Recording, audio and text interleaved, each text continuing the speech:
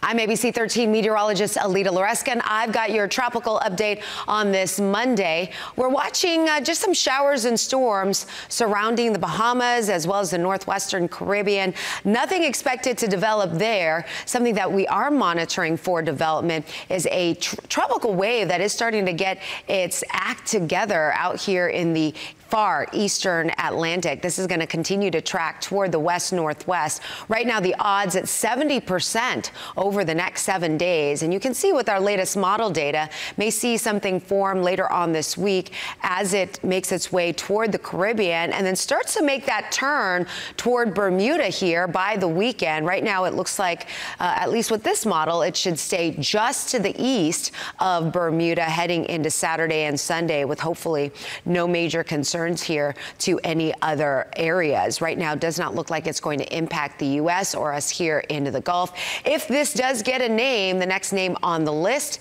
would be Jerry. All right, that's your tropical update for now. Thanks for watching.